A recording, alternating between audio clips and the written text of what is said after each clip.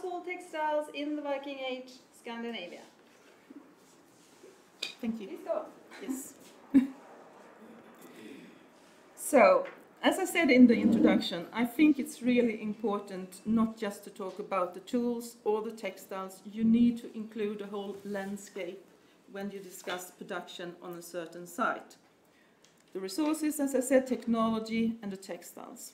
And in the 90s, I did an investigation of 7 late Iron Age, Viking Age settlements in Scandinavia. 5 of them were considered as agrarian. There is one port of trade, that is Aarhus on the right here, and then a small village, and that is Löddeköpinge. Löddeköpinge is a very special place, and I will not go into that place today.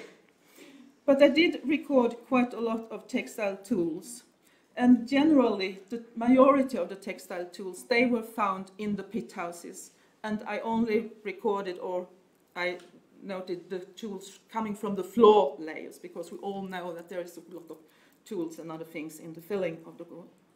So altogether I studied 392 pit houses. There were textile tools in 202 of them. There was a high number of spindle whorls, and there were also quite a lot of loom weights in the pit houses.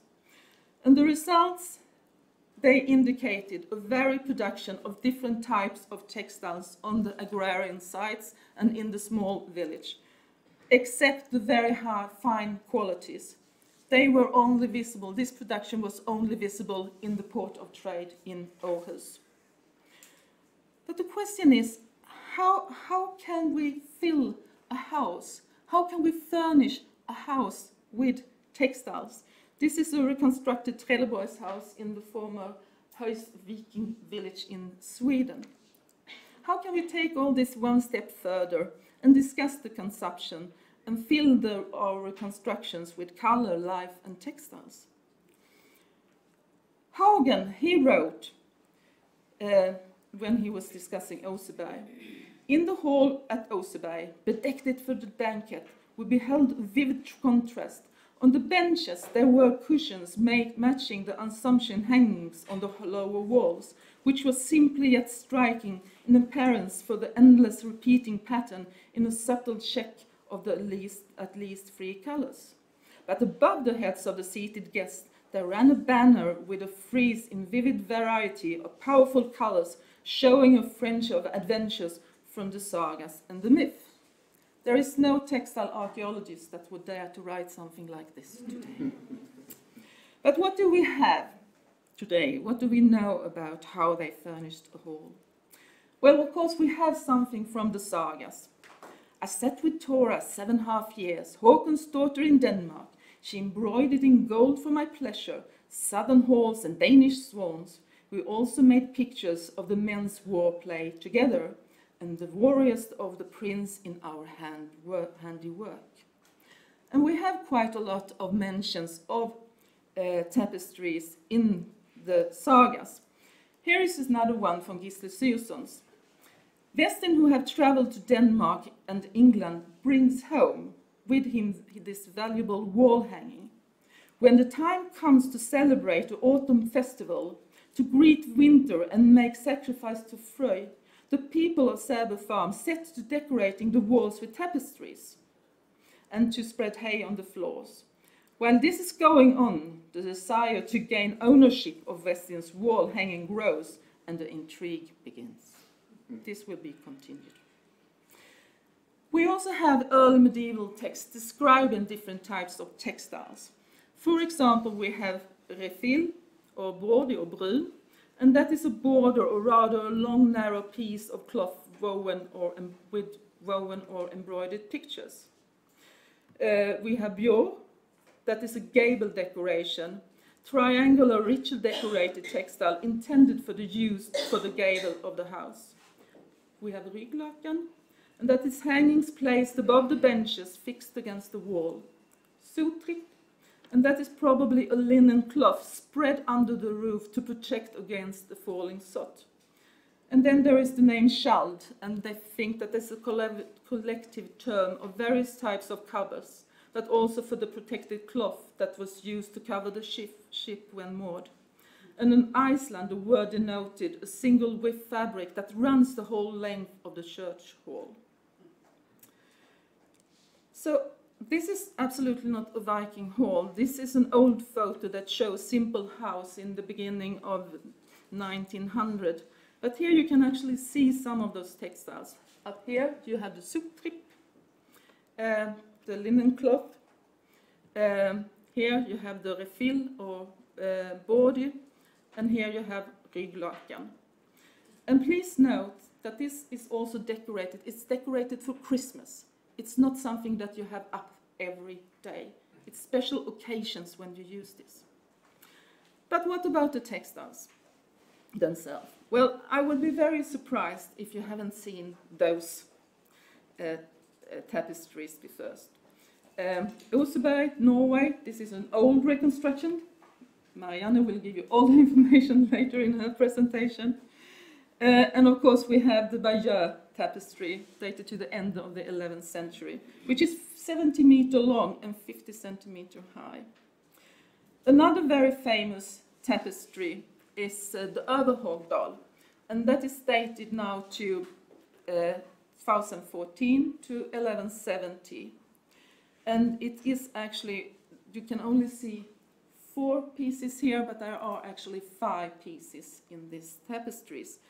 Because when it was found in the beginning of 1900, 1910 to be exact, it looked like this. The tapestries, they were actually sewn, they were joined together. But what is interesting is that they were joined together in the 14th century. And that is a couple of 100 years after they were produced, showing us how long time you can have a textile if you keep it, if you preserve it well. And there is another fantastic that I would like to show with you, and this is the Oriental Murby carpet. It has a border, if you see up. That is a technique that is called the double weave. It's dated to 980 to 1160. The carpet is made in Turkey. We don't know how it came here, but I think it's made in Turkey, and it's dated to the 14th to the 15th century. But what is even more fantastic is that the sewing thread is dated to the 19th century. So in the 19th century, someone sewed those parts together. And this also demonstrates how valuable the textiles are when they are preserved in nearly 1,000 years. So we do have the sumac technique, but we also have other techniques and textiles dated back not only to the early medieval, but also to the Viking Age. Here are some examples. First, you see from Revsund's church, dated to 780, 980. It has only a width of 15 centimeters, but it's several meters long. There is a part of Överhogdal that is not sumac, but it's also a double weave. It's 176 centimeters long and 26 to 30 centimeters wide. And then we have the piece from Marby Church, 980 to 1160, and it's only 17 centimeters. But we also have much wider textiles, and I do apologize for not having a scale on this, but this is actually a quite big textile. And this dates back to 990 to 1160, and this is a cover. It's also a double weave, and first you just see the geometrical patterns, but when you start to look very careful, you can, for example, you can see, I don't know if it's a chicken. In the middle up, you can see a ship. So there is full of decorative elements in also those double weaves. Besides all the weaves that we also have embroidery. And I'm fully assured, I know that some of those embroideries, they are dated to the medieval period, they are Christian, but all those different sewing techniques we have also found from the Viking Age or from previous periods. The textiles, they were kept, and they were kept in chests. Here is one example that you could have had textiles in from Oseberg. But there is also example To the left you see a stonda, and again I have to apologize for not having a scale on it, but this is actually quite used. It's something like this. It's high. They have said they have been interpreted also to being used for baptizing, but there are some scholars that says that this could also be used to keep the textiles in them. And also for dowry, something that we also need to include in our discussion. Okay, we continue with Gisle Surson saga. So, the hangings. Now when Thorgrim and his men were busy putting up the hangings in the hall, Thorgrim all at once said to Thorkel, "Those hangings would become in well, those fine ones, I mean, that Vestin wished to give thee. Methinks there is a great difference between you having them for a day or having them all together. So I wish those would send for them now." So he sends a man to Gisle's house, where Gisle and his wife Aud were working hard to putting up the hangings. And Germund told his errand and the whole story. "Well, Aud," said Gisle, "will you lend them the hangings?" "Why ask me at all," says Aud, "when thou knowest that I would neither grant them this or not aught else that would do them any honour." So she didn't want to lend him the hangings, and this was the start of a very bloody fight in the Viking Age. So this was just to give you an idea about other types of textiles and not just the textiles used for clothing. And I think that it is important not just to discuss the solely household own needs. I think we also need to discuss these types of textiles that also requires maybe some special knowledge and skills, and maybe also that they used raw materials of better or higher quality, for example, imported silk, but also something that they didn't work with full time.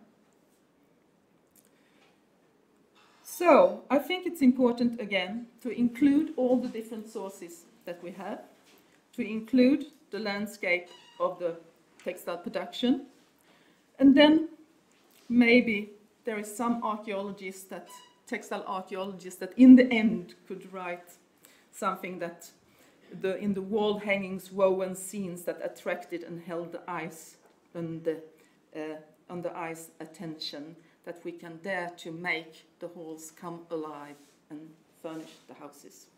So thank you for your attention.